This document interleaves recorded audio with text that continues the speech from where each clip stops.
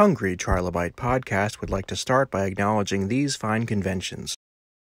SoonerCon is Central Oklahoma's longest-running pop culture convention.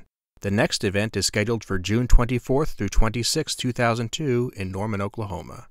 However, they need your help to put on the next event.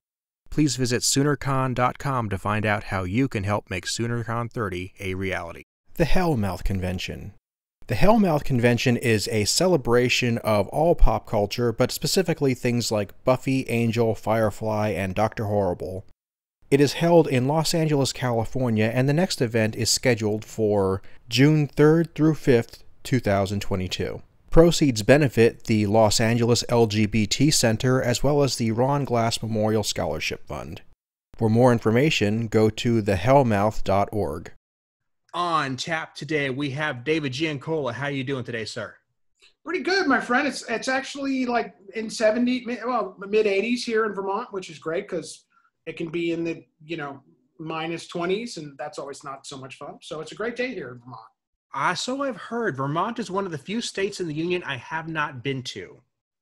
It's really funny when I travel, Aaron, and people don't know the United States the way you think that they should. Like they should have all learned it in school. Mm-hmm. And very often I say, "Oh, I'm from Vermont," and they say, "Oh, what province is that from?" Assuming that Vermont is part of Canada. And I'm not. And that hasn't happened to me one time. That's happened to me a dozen times. Which is like, okay, whatever. That's fine. We are close to Canada, so. Believe it or not, you have some sympathy with people from New Mexico because there's a huge part of the population that thinks they're part of actual Mexico. Right. Exactly. But yeah, I've been up to the Massachusetts area quite a bit. I've been to Maine, but the chunk in between I haven't quite hit yet. Well, when you get time, you got to come up here. It is a beautiful place to live.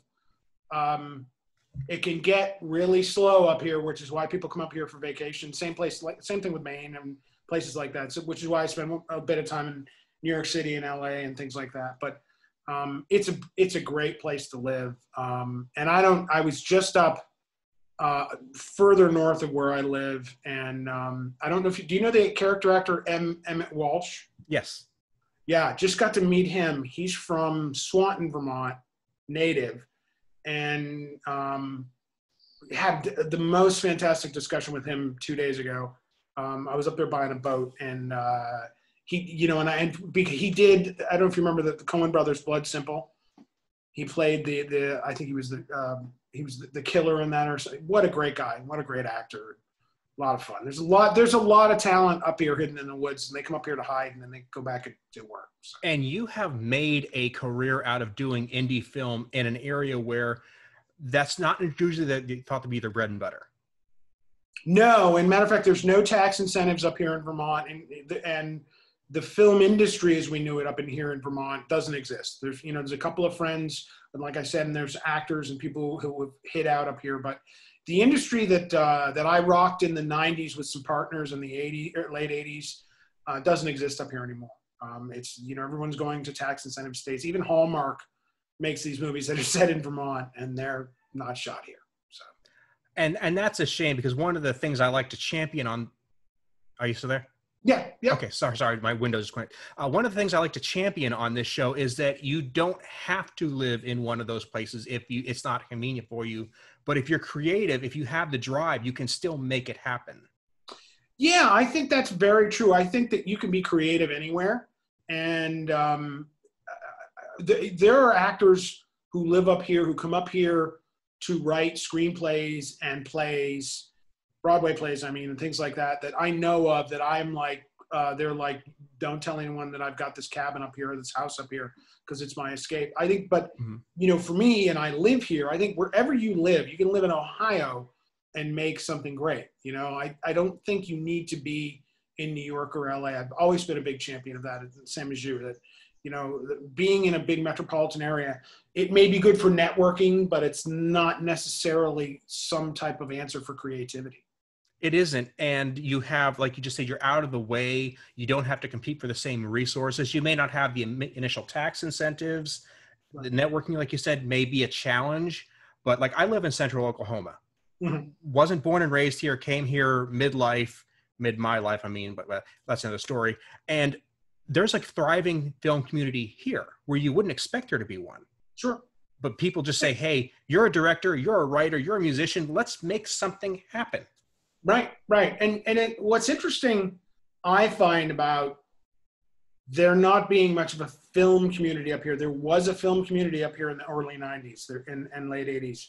And the fact that there's not, I think, speaks more to the internet and people kind of giving up on networking and staying in touch rather than tax incentives, because most of the interesting movies that were being made up here were being made so cheaply. No one gave a crap about tax incentives. Just make what you want to make. And that's true with my last film, Accelerator, which I made. We shot in 2016, 2017, didn't come out till about 2020.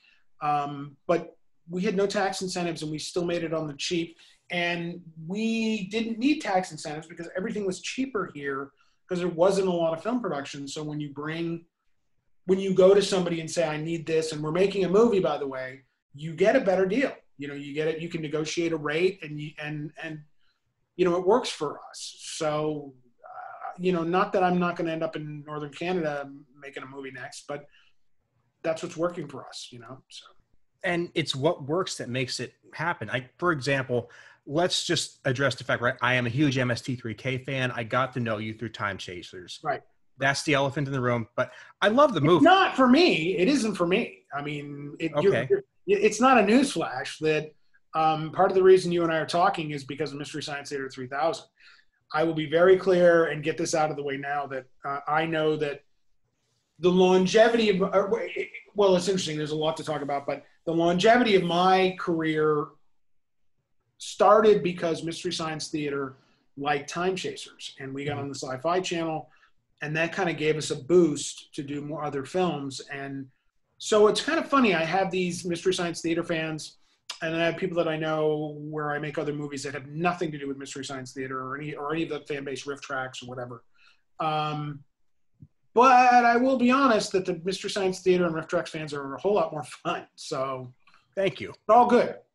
The thing that, I don't want to go too far into the puppet realm here because I know we want to talk about your movies per se, but the thing that always struck me as interesting is that in the specific case of Time Chasers, the time between when the movie was made and when they decided to do it was incredibly short by their standards. Yes. And I'm very curious to see how that came to be. What was in the secret sauce of Time Chasers that made that happen? Well, I can't answer all the gaps about that, but I can tell you that what I was told, and this was back in, the movie was made in 91, released in 93. What I was told was the Mystery Science Theater guys told me this. They had a show on the Sci-Fi Channel. They had movies to riff, and they didn't have a large budget. And they wanted to get away from just doing movies from the 50s and things like that. And at one point back in the day, you would send out VHS screeners, physical screeners of every movie. And they were given a box of screeners, and they went through the box of screeners and discovered Time Chasers and licensed it based on finding it in a box of VHS screeners. That's what they told me. I don't know if that's completely true. But Time Chasers came out at a time when VHS was dominant. There was no DVD. Our initial release, we made more on foreign sales than we made on domestic, which was really common for the kind of filmmaking we were doing at the time. We were making movies that there was a time where you could release just about anything foreign if it was shot in the United States and you could make money. And we did that for a very long time. Time Chasers, for whatever reason, was just a little too cerebral, a little not action enough, if you can believe it, a little too not on the nose for the foreign market. So we didn't quite get it there. And that was back when you'd want to sell domestic anywhere you could. And so our sales agent, and I've told this story in various versions over and over, our sales agent, submitted it to Sci-Fi Channel and MST3K, and he called us and said, and by the way, the only way we could see here in Vermont and our crew, and we had a staff at that point, about 12 people making movies and TV commercials and whatever, we would have to share VHS tapes, which was the original way people got to know MST3K. Was they tape it off air and then share the tapes because you couldn't get the Sci-Fi Channel everywhere. So my distributor called me one day and said, "I've got good news and bad news." I said, "Oh, okay, hit me with it." And I said, "What's the good news?" He says, "Well, Sci-Fi Channel wants your movie." I said, "That's fantastic." He said, "What's the bad news?" "Well, they want to put it on this show called MST3K. I'm not really sure what it is, but they make fun of movies." And I said, "Dude, that's not really bad news. That's a really great show. We love it. Why not?" And that's how it all went down. As to why, I think it's because at that point there was a lot of independent movies. There were more barriers to entry because you had to shoot on film. But finding something that we did that I was so young when I made it, and it was so innocent, and in the pile of VHS tapes, which I'm sure included a lot of really bad stuff, I think we kind of stood out. It not so much in being bad, but in being honest in what we wanted to do filmmaking wise and what we want to achieve for the audience. And that's why we're talking now, and that's all good. It's all good. The period of time you're talking about is what I'd like to call the period before the golden age of independent film. Mm-hmm. It's in that period right before when the technology price has gone down, which Right. is like late 99, early 2000, and way before the point where Netflix starts pumping crazy amounts of money into it and just skewing all the economics of it. You're in that period where you need money and you need talent, and you really have to have a project that is so worthwhile because nobody's going to waste their time on it otherwise. Right. Yeah, well, what the problem now is the barrier to entry to making a feature film is really low. Mm-hmm.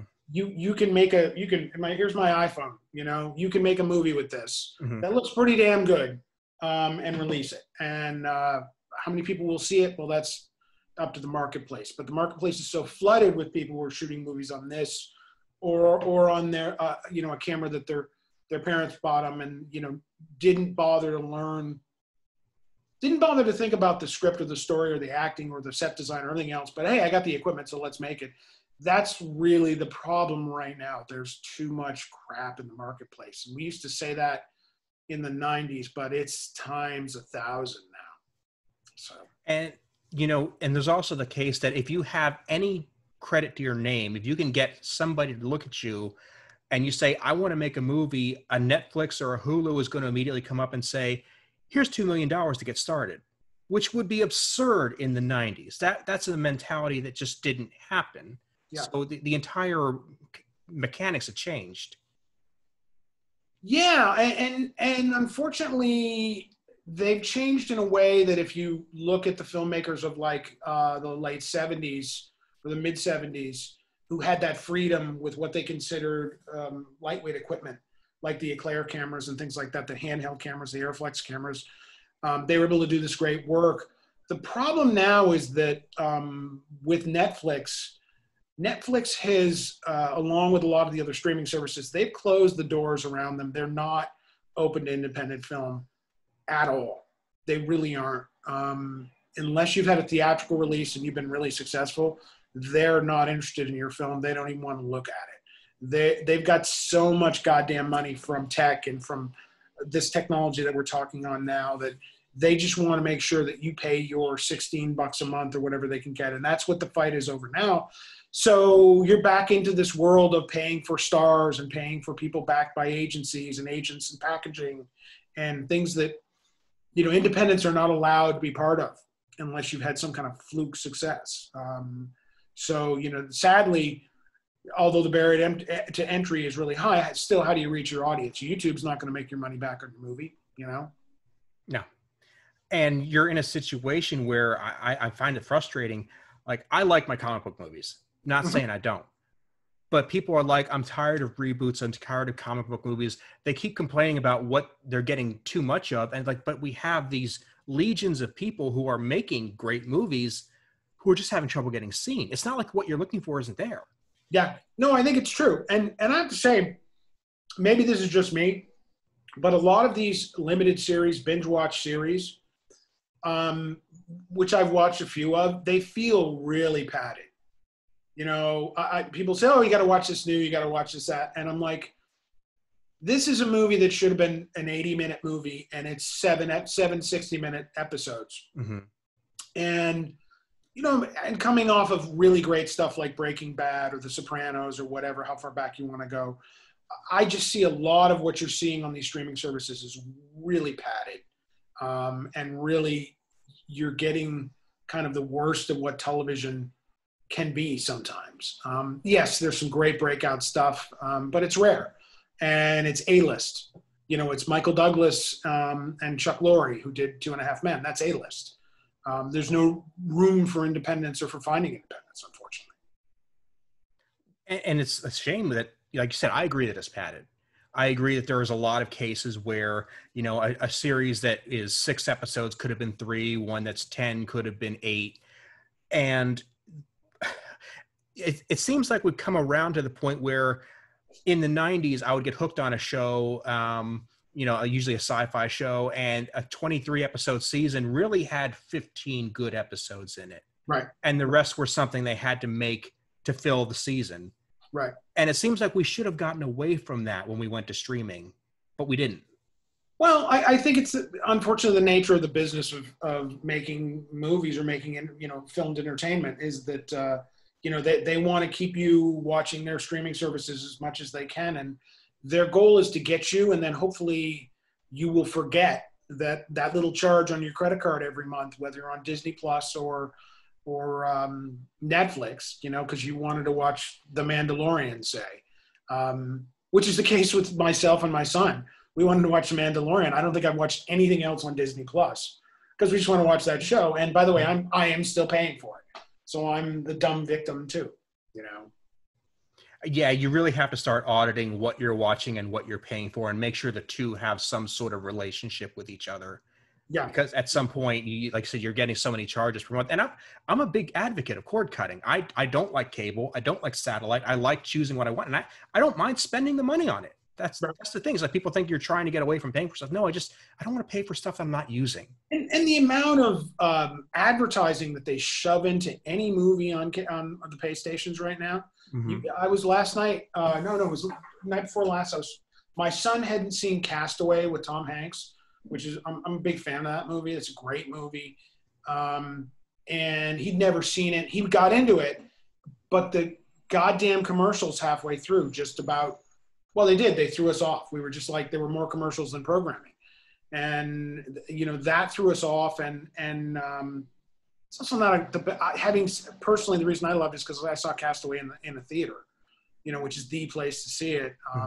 It just ruined the experience for us. So yeah, I'm a big fan of cord cutting too. The problem you have, and I don't want to go on too long about this, but really quickly, if you look at Netflix, for example, if you dial down deep into their menu, you'll find a lot of foreign movies. And they're really aggressively breaking into foreign countries, you know, using indigenous movies and movies from France, movies from Germany, movies from Africa, you name it, you know, third world countries, and programming to those people and then sending things out to them. And just about anything that's indigenous and popular, they'll promote and they're there. What they're not doing and what they don't give a shit about is any kind of independent film culture here in the United States.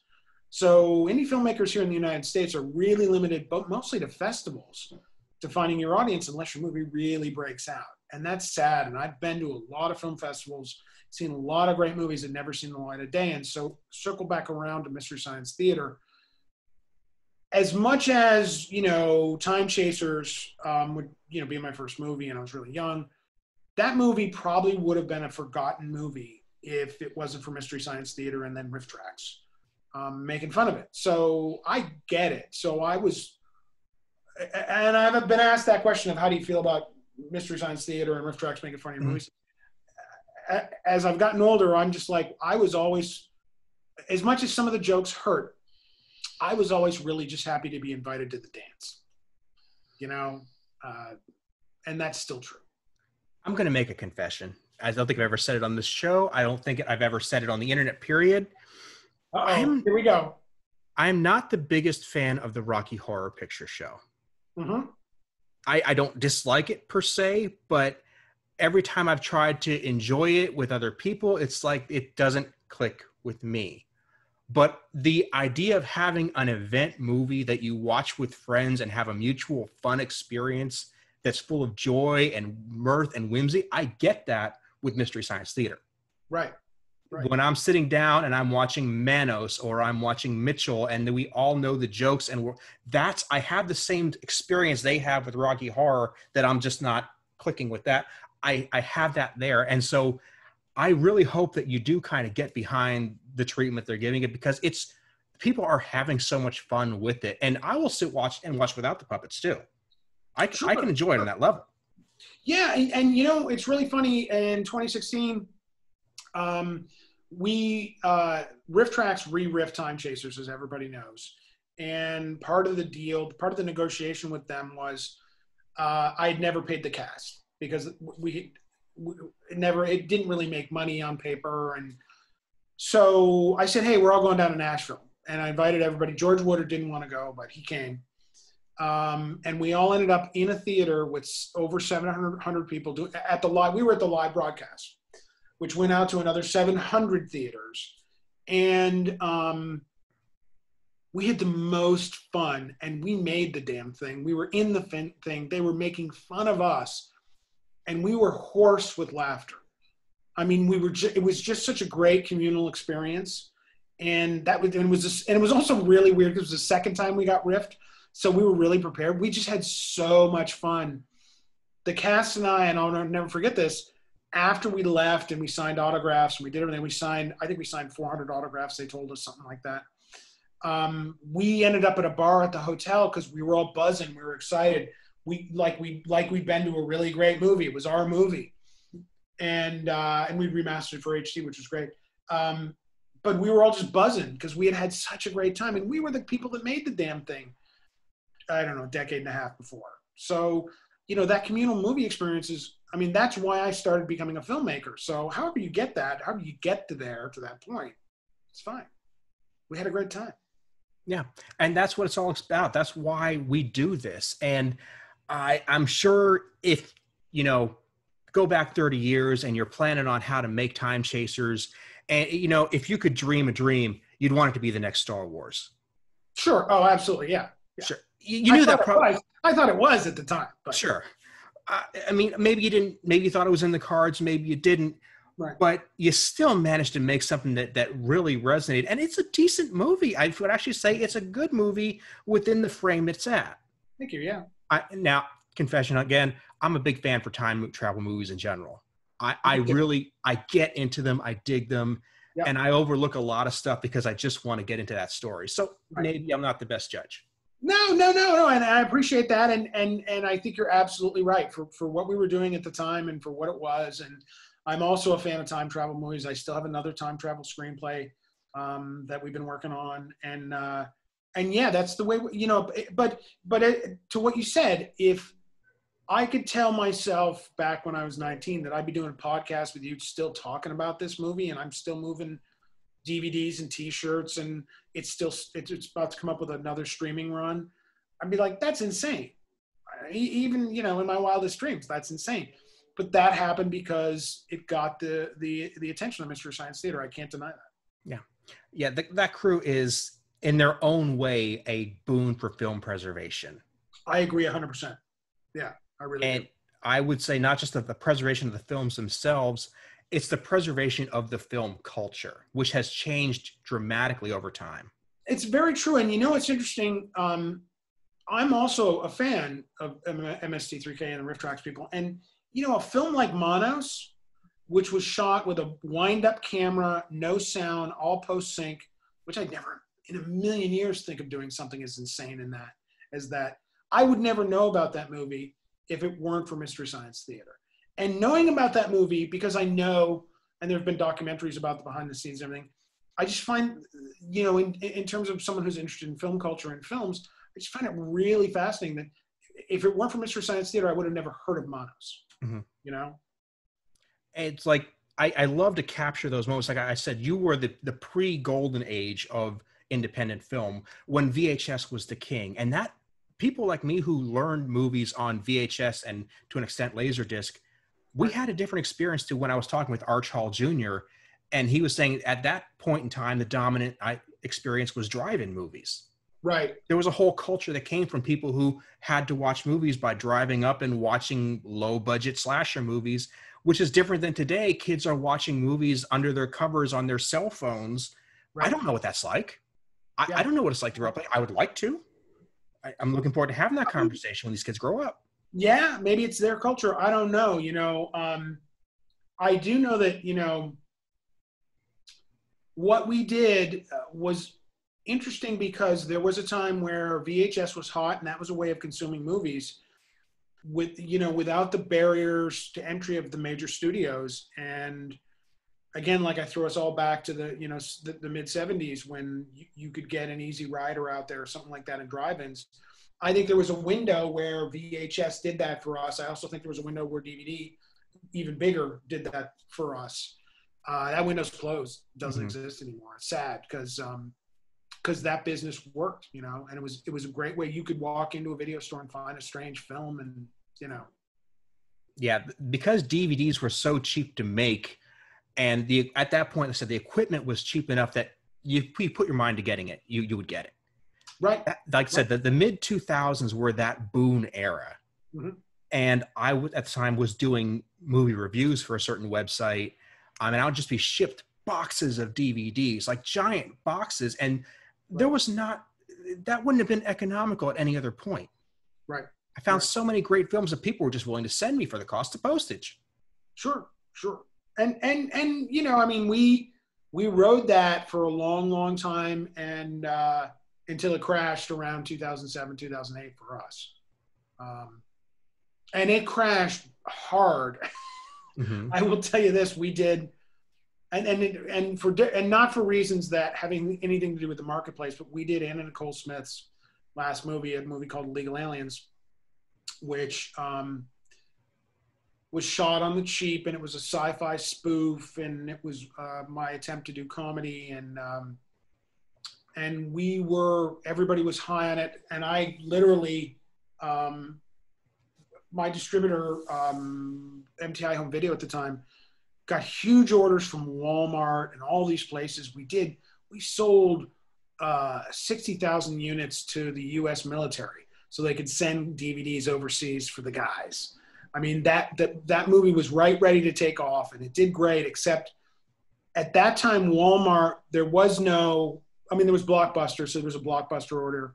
But there was no real big Netflix thing at the time. Walmart was the thing. And so we had a gigantic Walmart order for DVDs. And the problem is by the time we'd finished the movie and then shipped the DVDs and everything else and orders done, whatever, her son had overdosed and she had overdosed and they'd overdosed on drugs. And it was beginning. I mean, celebrity overdoses have gotten worse and worse and worse since. But at the time, the shock of that was enough that Walmart wouldn't stock our movie. And the deal is, Walmart buys your movie. They say, we want 500,000 copies, which is what they wanted. And it's what we shipped all over the United States. But then when the drug allegations came in, and I was on Larry King and everything, I was on all kinds of Fox News, you name it, talking about Anna Nicole Smith, which is something I don't want to talk about ever again. But my point is, with Walmart, you ship those DVDs. If they don't sell them, you have to ship them back and own them. They're yours. And so that's what they did. They never put them on the shelves. They left them in the warehouses, and they shipped the movie back for us. And that was, I think we got back 300,000 copies of our movie, Illegal Aliens, which to this day, I still have 2 pallets sitting in a warehouse. So if you need some drink coasters or whatever, things to scare birds away, got a ton of those. And the market from then also changed, started to die, and it became more an internet-based business. So that's, for me, 2007. That's maybe between 2007 and 2009, 2010, things really changed. The internet came in, and it was never the same business. Now, that was kind of the point where people realized that streaming media was going to be viable. It took another 4 or 5 years to actually get to that point, but you could see where the wind was blowing. Yeah, we had done some other films, and they did, in comparison, nothing, to what we had done 5-10 years ago. So I don't want to take up too much more of your time because I know that, we've both got a lot going on, but I am having a lot of fun here. Well, good. Well, go. Ask. Okay. So if you can pull together another idea for a higher concept movie with the resources you have now, where would you like to take it?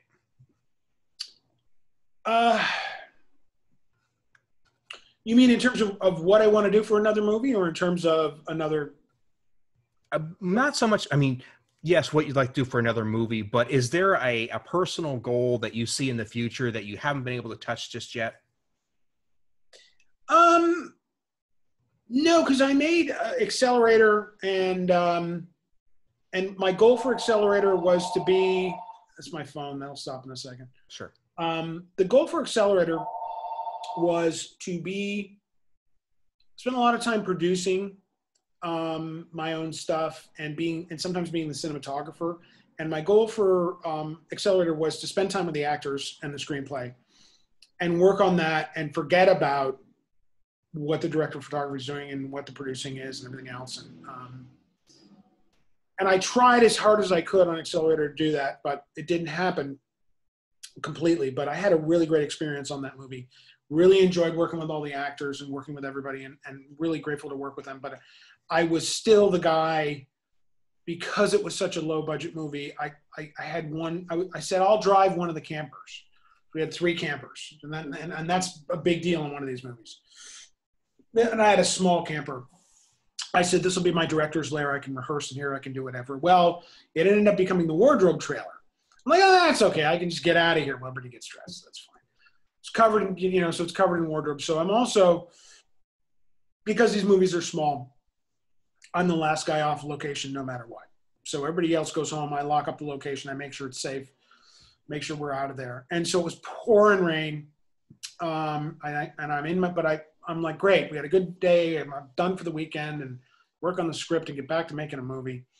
And I get in this big RV, which all this stuff is old and decrepit because you borrow it. It's not like these are, there's no glamorous part of this at all.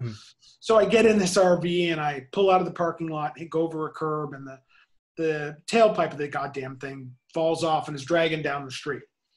So now I'm underneath it, realizing the tailpipe's dragging down the street. I'm soaking wet. And I'm like, oh, I'll just wire the damn thing up. I got a million coat hangers. I'm the wardrobe trailer. We'll go up in the wardrobe trailer. And it's all plastic hangers. There's not one wire hanger. It's the opposite of Joan Crawford and Mommy Dearest. I was going to say, there's a Mommy Dearest joke ready to go here. And so the only thing I had left were my earbuds from my iPhone.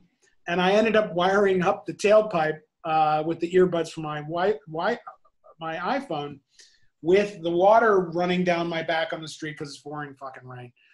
The point being is that my goal is, if I get to make other movies, is to be the artist and just focus on making the movie. Have some really great screenplays, some really great ideas, and I'm still pursuing them. And now that the pandemic is settling down, everybody's kind of talking again, and I think it's more realistic. The Screen Actors Guild, I don't know if you know, had really tight restrictions on shooting in the pandemic. So it was really expensive. It really shut down independence because you just couldn't do the SAG guidelines, which involved a crap load of testing. So I think as we go further and I start to move with ideas, my goal, and I was a long way around for a simple answer, my goal is to make the movie where I'm just the creative. I'm just the director, and I don't have to be the producer or checking the prop master or anything else. I can just be that guy. And that includes, and I have a time travel story that I like, that I think is unique. And I know most time travel stories are about going back around and resetting the clock. This one's a little different, which I thought was great. I have a couple great survival stories, and I've got some great stuff. It's been the 2020 was a fruitful period for me, which is great. Whether I get this stuff to screen, my fingers are crossed. I'm very interested. Like I said, I love time travel stories. So if you can even play with the format just a little bit, I'm all about that. Thank you. I'm not telling you, though. I can't No. The pitch for this is really great. It's a time travel story that is really different. They're all the same. If you really love time travel stories, they're all kind of the same anyways. But this one's a little different. It's from a book we've optioned, and And like all time travel stories, we haven't solved all the problems in it yet. I can tell you right now. So we're working on that. A buddy was trying to write one, Mhm. and he came to me for advice about the science of it. Not that I'm anything close to qualified to answer it, but he's like, well, are people going to believe it if I say it's this or that? And I said, it doesn't matter. When it comes to time travel stories, the mechanics, unless you're making it specifically about the science, which is a whole different kettle of fish, it doesn't matter if it's a car or a phone booth or going around the sun backwards. How you get back in time or forward in time is usually the least important part of the story. Yeah, that's true. It's funny because when I saw Looper, and Bruce Willis has a line in Looper, instead of doing a lot of stuff, he just sits down and he's at a booth in the diner and they're talking about what is this time travel thing. And he says, look, you want to talk about time travel? We're not going to talk about time travel. Otherwise we'll be here all day with graphs and charts and straws and crap. And, and I thought, my God, what a brilliant way. It was Ryan Johnson. What a brilliant way to dispense with all the crap and just get to the story. And Ryan, who went on to make The Last Jedi and Knives Out, and I think he's a really talented guy. I always thought that was like the most brilliant way of dealing with a time travel problem. You don't need Doc Brown running around, just you don't really want to know. Let's just move on. I wrote one that I put up on Amazon a while back. I'll link it in the notes if it'll help anybody. But the way I got around it was I just said, okay, well, if I don't want to talk about this, how can I make the audience not want to care? So I said, well, what if I make it something really boring? And my time travel technology was essentially an innovation on shipping. It was a logistics problem. Right. Somebody figured out, okay, well, we'll just, instead of, UPSing it, we'll just time travel it out there. I was like, that will make the audience not even want to ask the question. Right. It's true. It's, it's funny that you just mentioned that and you mentioned shipping. I just rewatched, as I mentioned earlier in the podcast, Castaway with Tom Hanks. And I didn't realize the whole subtext of that movie being about time. I realized, I thought it was about loss and all this other shit, but it was really about time and what we do with the time we have. And, I guess it's why you watch movies more than once. So. Yeah. So, David, since you've got the stuff on the burner, where can people find your misadventures and keep track on these upcoming movies? So the best way to keep track on what I'm doing is to go to edgewoodstudios.com. It's a website. We have a Facebook page, but we don't, which is Edgewood Studios. You can follow our Facebook page as well, which is simple to find as Edgewood Studios. But our website, I know it's a little old school. I know people like the Instagram and everything else. It's the best place to keep track of us, edgewoodstudios.com. And if not, join our Facebook page, follow us. And when new stuff comes up, whether we're casting or whether we're shooting or whatever, we post it online and it's there. So that's awesome. I am going to link that in the show notes. And as soon as I catch that movie, I am going to be on the horn trying to get a hold of you again. Awesome. Well, thanks so much for being here, David. I would definitely like to have you back sometime soon. You got it. Anytime, my friend. Let me know.